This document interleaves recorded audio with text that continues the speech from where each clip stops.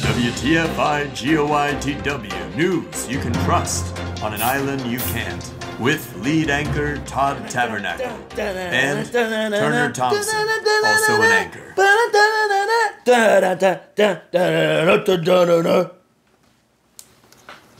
Good morning and welcome to WTFIGOITW News 7 at 8. I'm Todd Tabernacle. And I'm Turner Thompson. News that matters.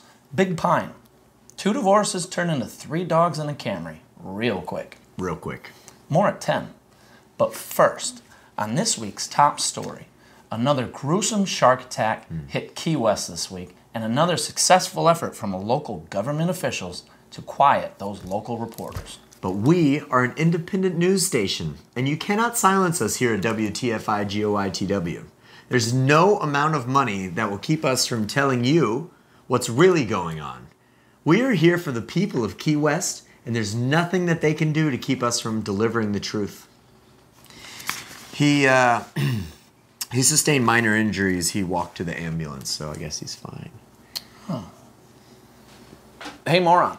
Turns out that blurring out your license plate when listing your vehicle for sale online is completely pointless, especially when you're giving your address out in the listing for people to come by and see it. A lot of uncertainty with the state of real estate in 2023. Everyone's asking the same questions. What do I do? What do I do? What do you do? There's a lot of confusing terms being thrown around to confuse you and keep you confused.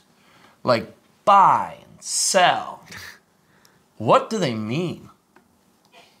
Oh, are you serious? Well, buy means... Our own Turner Thompson did a deep dive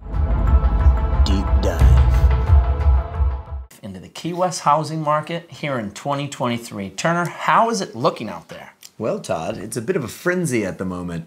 Homeowners are scrambling to sell their houses now before the bubble bursts, and a deadly school of buyers is taking tiny bites out of every listed property, just testing for weakness.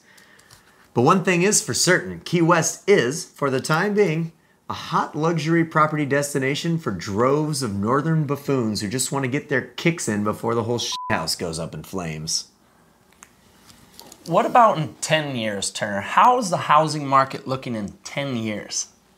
Well, in 10 years, Todd, it'll all be flooded here. With tourism? No, I mean, people will be drowning. In money. No, Todd, the whole island's gonna be underwater. Another day in paradise. And now to Jayesh with a word on the street.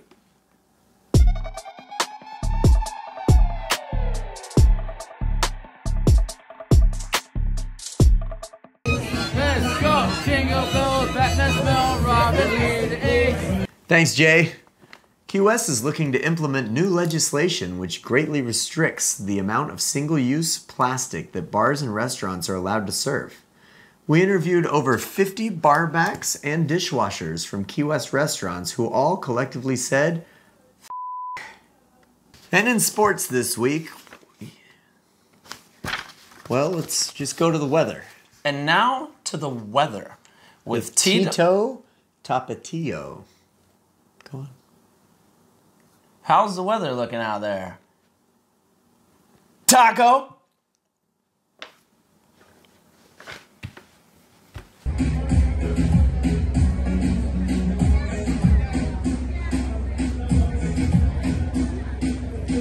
Yeah, Todd, it's very hot and it's still continuing. Man arrested this week in Marathon for allegedly bashing his girlfriend's head through a car window. Turns out she deserved it. What?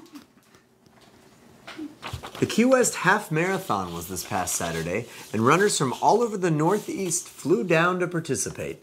Temperatures were at a record low for the event, and some of the Key West participants froze up and fell out of trees before the race even began. Key West Pickleball Association put a new rule into effect this week. This week, there is no more electric wheelchairs allowed in league play. Guess you won't be showing up this week, Gary. F*** Gary. Do you think your Your earring holes have closed up, or can I buy you like some ice? Well, that's it for us here at WTFIGOITW. News 7 at 8. I'm Todd Tabernacle. And I'm Turner Thompson. Stay salty, Key West.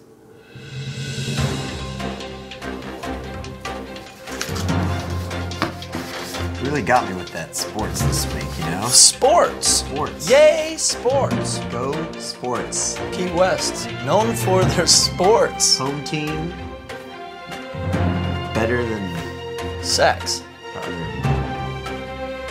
We have kickball. And a drunken softball league. Which I'm not sure if you can play, if you have to be drunk when you show up or you drink whilst. Same app. You took the wrong way, because I was picturing that we make an app for men. That's what I was that thinking. give us also excuses to be dicks. Ah. Safety. Right? Yeah. Yeah, we gotta do it. Canes. All right. Where is this? There.